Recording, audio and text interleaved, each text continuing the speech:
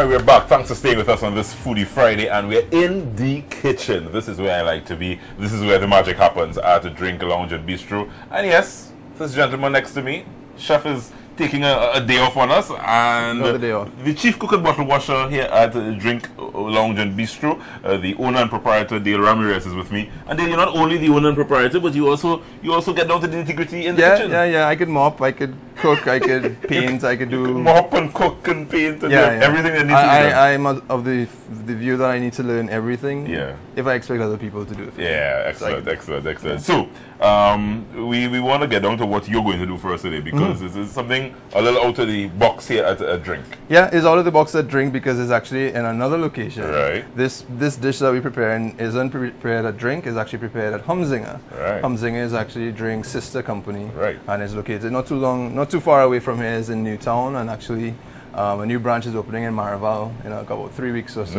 Pretty excited about that. Nice. But the meal that we're presenting is a sandwich. Right. It's bistro style. It's actually a lamb burger. I know lamb is probably one of your favorite meats. That is one of my favorites. It's one of mine as well. I have the lamb meatballs every time I come Oh, that's here good. to Drink. Good. And we've adapted that same meat and turned it into a really awesome burger. Right.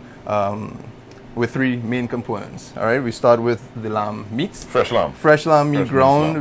You could ground this in house if you have a little grinder, or you could buy this mince, at a supermarket or a gourmet shop or something. Nice. Then another important component would be very good bread. Right. You can't have a good sandwich without good bread, and we use ciabatta bread. Right. So you're not using a regular burger bun. No regular burger bun here. There's nice. enough of that out there. We try to do something a little different. Right. And ciabatta is actually an Italian loaf.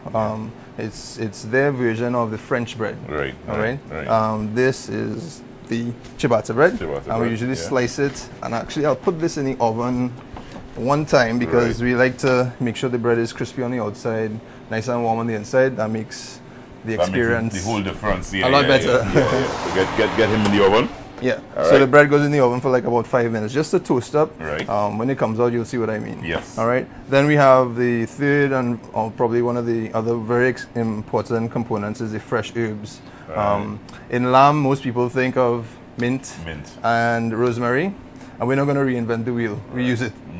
We use mint and lamb. Mint and lamb. Yeah, mint and lamb. Perfect, People use mint jelly and lamb. We use fresh mint. We use fresh rosemary. Ooh, This is fresh rosemary from a friend's garden, and we like to do that. We like to use the things that we get on hand without having to go too far for it. Right. All right. So we actually what are we doing? We put those together. I'm your sous chef if you need me to be. Yes, we put those together with some dried herbs. We have some house seasonings, in-house stuff. We can't tell you all the secrets. No. But there's definitely salt, black pepper, your traditional garlic powder. Right. We actually have jerk seasoning that we jerk add. Seasoning? Yeah, we do that. Right. A little paprika and cayenne as well. Paprika, cayenne, yeah. And a little of that. I won't tell you what that is. You won't tell me what that is? No, I won't. Right. I'll tell you in a little bit. Maybe.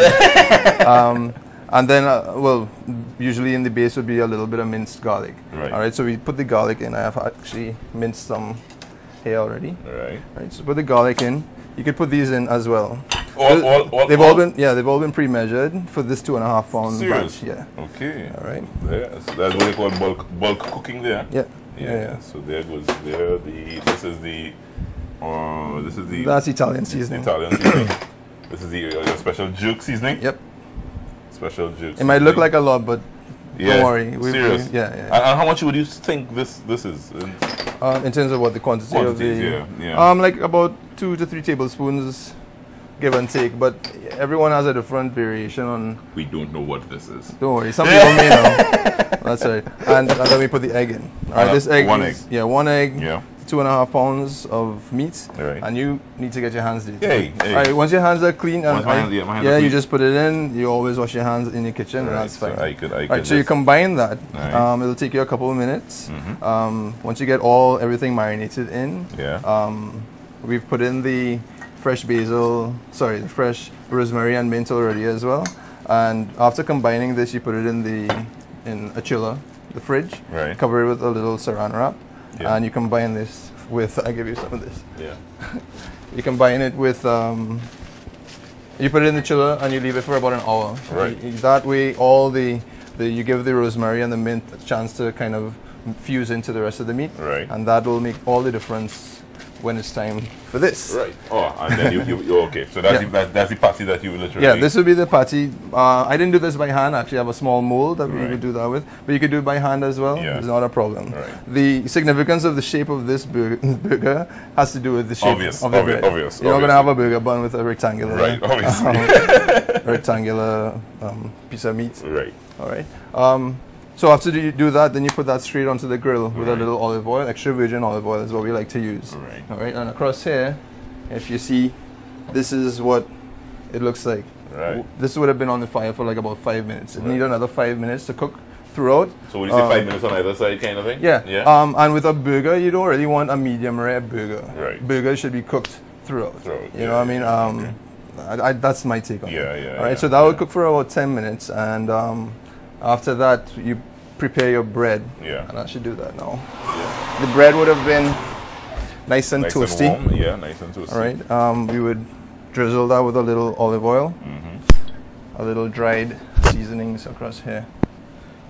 Okay, so you always season the bread. Okay. Yeah, that's one element that people forget to do. Right. But once you season the bread, you get a pretty decent. And that's just dried oregano or that's Italian seasoning. Right. And then we take a little garlic sauce. This is how we do it at Humzinger again, right? Right. Mind you, if you don't like mayonnaise, you don't need to put this. Right. You can put your variation. Somebody else would want to put mint jelly right here at this point. Right. We put the garlic sauce and we put fresh mint on top. Okay. Right. As you say, the fresh ingredients kind of always brings out that little extra. Yeah, it does. It makes a difference. But to each his own, right? Okay. Nice. So we have this down. Then you take a little arugula or rocket. Right. By the way, you could grow this in your own garden at home. Yeah. People think they need to go to a gourmet shop. Arugula can grow in Trinidad? Yeah. You can grow in Trinidad. Okay. You know, and it has a really nutty, fresh flavor. The scent with the fresh herbs is just fantastic. It's just illuminating the entire kitchen. Right. Yeah. And then we put the patty on top. Okay. All right, so I'll take the patty with my spatula. Nice. And it would have been cooked. Oh my God, the scents in here. Crazy. Right. You top this with anything you want. Today we are topping it with onions. With an onion. So this is a red onion. Right. Just give it a couple slices. Basic slice. Yeah. Yeah. You want to tuck your fingers in when you hold that knife too, right? Right. I want to do that. Yeah. See, put on the spot here. Yeah. That's all right. You're doing pretty good. I'm doing all right. Yeah. All right. That's more than enough. But if you're cooking for a party, of course you want to have more onions, right? But today we're just doing for this. Then I put the olive oil. Put a little more drizzle of olive oil. Right. I like my food a little spicy, so I'd put some chili flakes. Right. Some customers will say, please, no chili flakes. I can handle the heat. Right. I like it. And a little extra garlic sauce. I think that's it. And then we just take our bread. And top it.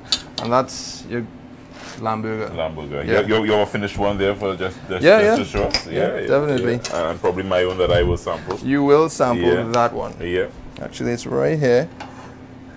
This is what the lamb burger would look like at Humzinger. And that's how it's served at Humzinger. It's probably not in the plate. Yeah. But it'll be cut just like this and definitely taste the same way. So this is Humzinger's official lamb burger. All right, guys. I hope you enjoy it. Yeah. Let me just take a little bite here. Right. How's that?